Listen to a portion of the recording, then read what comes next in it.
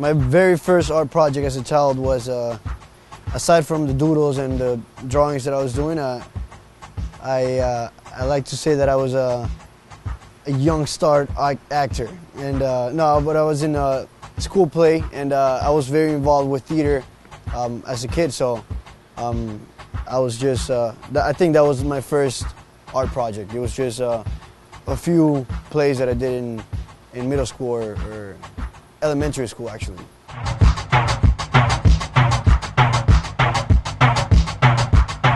I think that the main thing about a big wall that attracts me is the idea that someone can be affected by an art piece on such a big scale, and it can affect many people, not just one.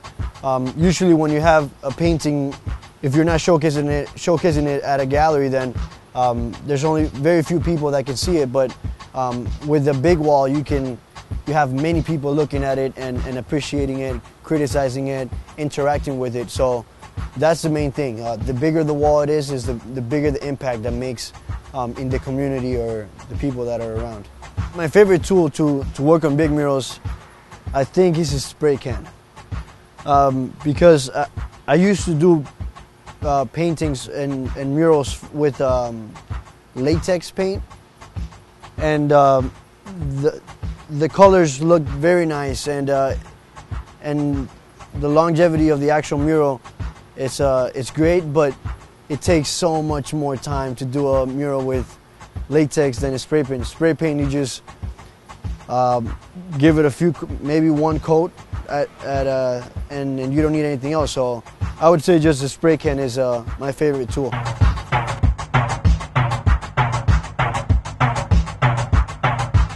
I think that the main thing that now I want to hear from people is more elaborate answers or more elaborate responses of my work.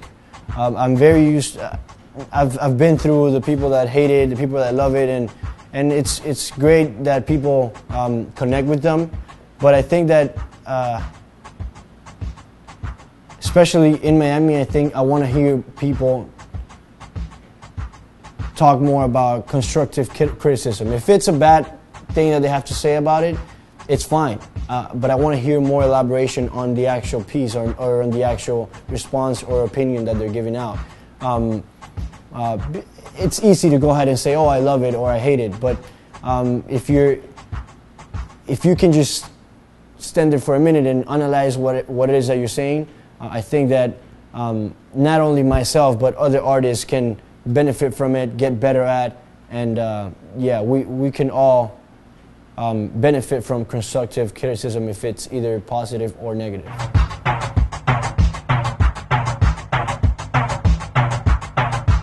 So I definitely admire the big name artists that like Retina, Shepard Fairey, Cause.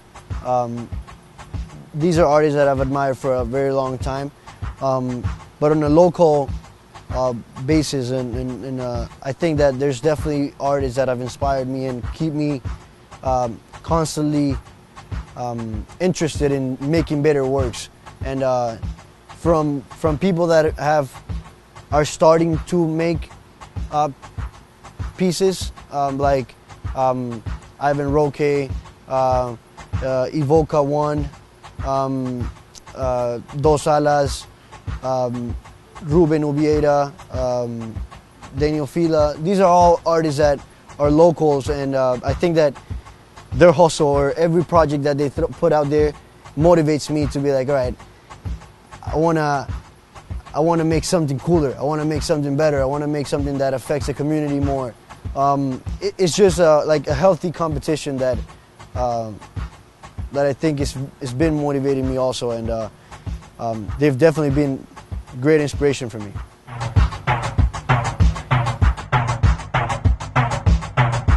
Street art is very important because it's a tool that connects with people instantly. People see the walls, or people see the art on the streets, and it's an automatic connection. It's there. It's part of your life, and you can't do anything about it. Either you like it or hate it. But it's there and it's affecting people automatically, and it's a great way of expression. With it, if it is for something that strikes people on a social and more general aspect, or if it's a personal thing, like a personal idea that you just want to express, street art is definitely like a main outlet for that.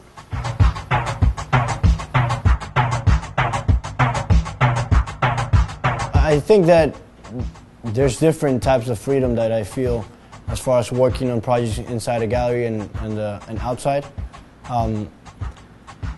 The streets definitely have freedom in the sense that I can paint on a wall and have a direct message or direct communication with the public on an instant basis and more frequent basis. But the gallery always allows me to set up or pretty much build my own world of characters, of whatever concept that I want to work with. So they have different I guess outlets of freedom. But I think that at this moment they're both unique in their own way. Eventually, I want to be able to go ahead and create those same worlds, the same settings that I create on a gallery outside. So for the time being, they have different ways of expression and freedom. But I like both of them. The street allows me to connect instantly. The gallery allows me to work on a more elaborated project.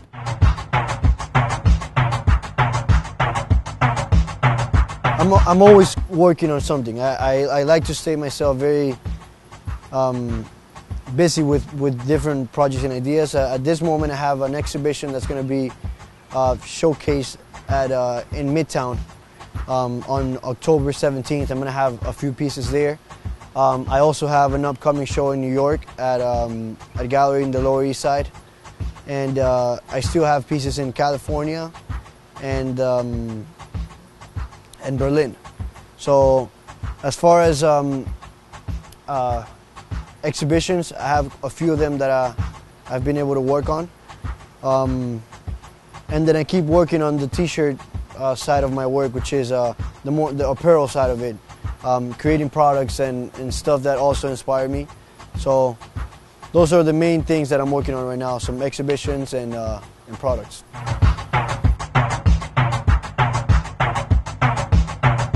For me, there's two reasons why I chose Wynwood to be the main space for me to showcase. And I think is, one, because I'm from Florida, from Miami, Florida, and I was raised here, so I'm very proud of what's happened in Wynwood and Design District. So that's one of them.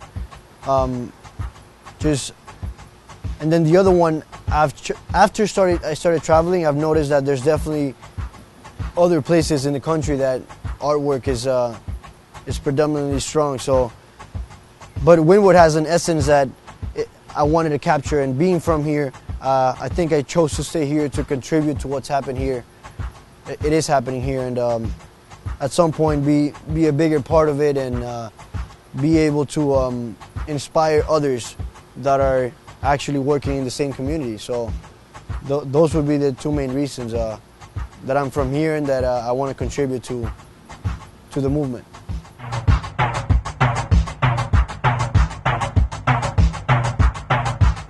Well, Art Basel is a very interesting time in Miami. So I think at this time, the way that I'm preparing is just building up a good amount of works that I can showcase through Basel. I don't have one set exhibition yet, so I'm just working on producing a great amount of pieces. For the past few months, I've been developing specific concepts that I want to showcase. And I feel very confident and I need to put out there.